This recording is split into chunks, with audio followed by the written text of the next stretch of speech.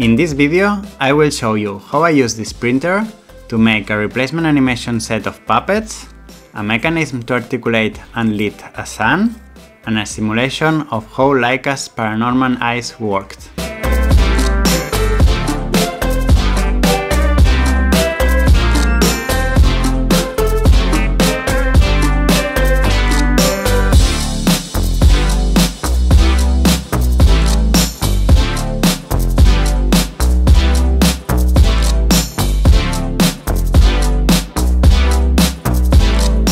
This is a UV printer, and I'm amazed by this technology and the printing process. It's so magical.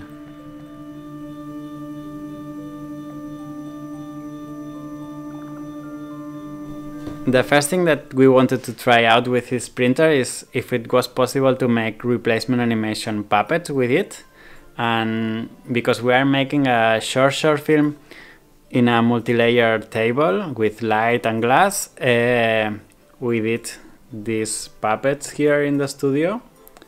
They are that thin and that small, and we made a lot of them, a whole bunch of them, with a lot of postures and doing a lot of different things.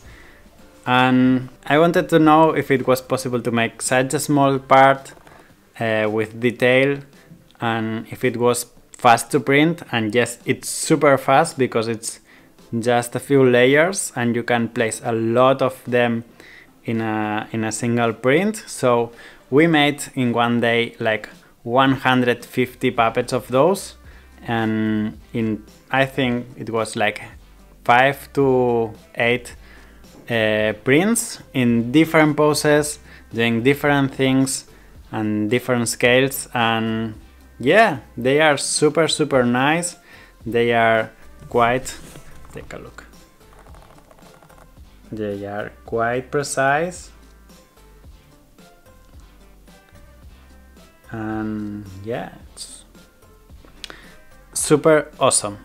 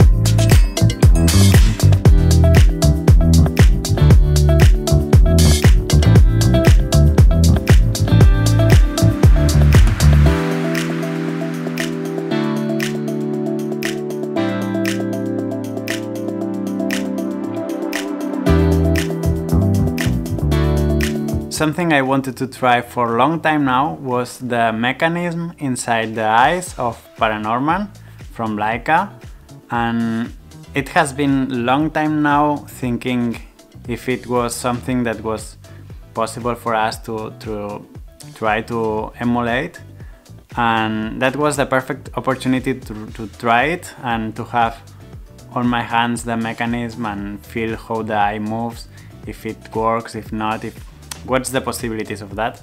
And the mechanism itself, it's a universal joint, so it's the eye pivots in 2 axes, allowing to move around one point, so at the end you have a lot of range of movement, and it's controlled like for 2 hinges at the end.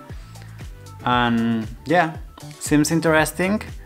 I draw the kind of eye based off one single picture that I found on the internet, and with a huge scale to see actually how it looks and how it feels a lot bigger than the reality of the puppet.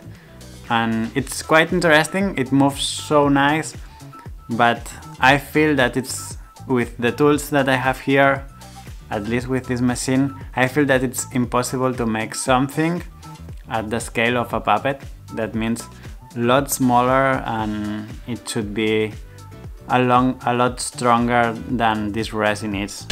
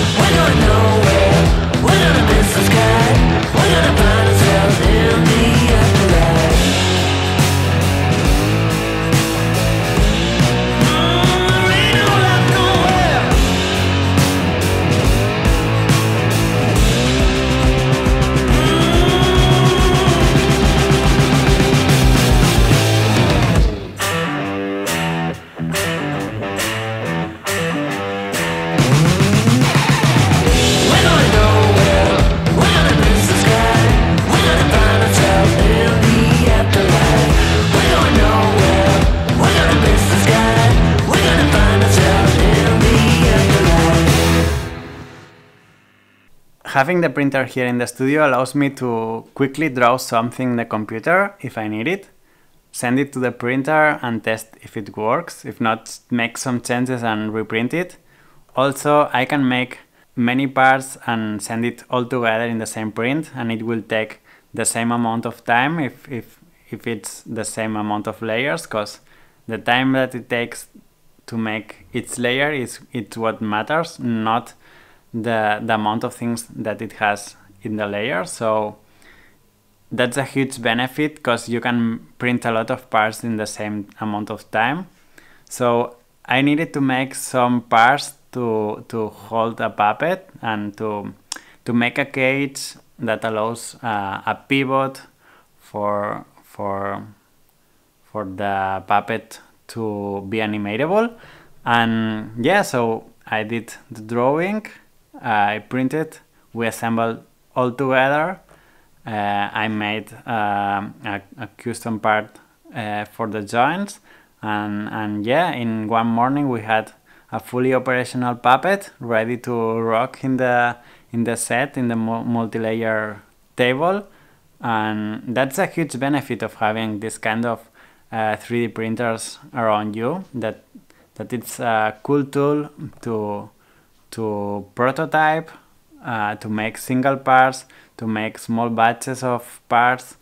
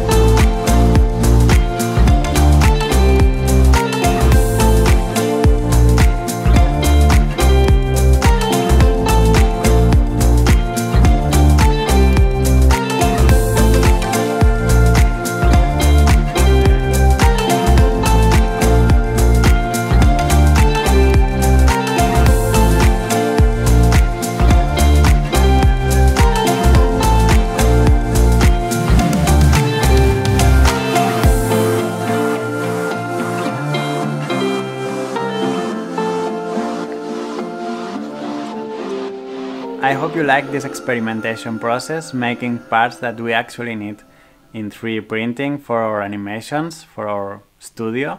Now it's your time to play with a 3D printer. It doesn't matter if it's a filament printer, a UV resin printer, whatever you can afford, get your hands on one of those, because it's so fun to draw something in a virtual world, print it in the reality and have it in your hands, play with it and have fun. I hope you got new ideas here, like making replacement animation parts or making props for your set and then paint them or whatever. Mechanical devices, you can make gears or racks, whatever you need. Make sure to subscribe, leave a like or a comment, and see you in the next one.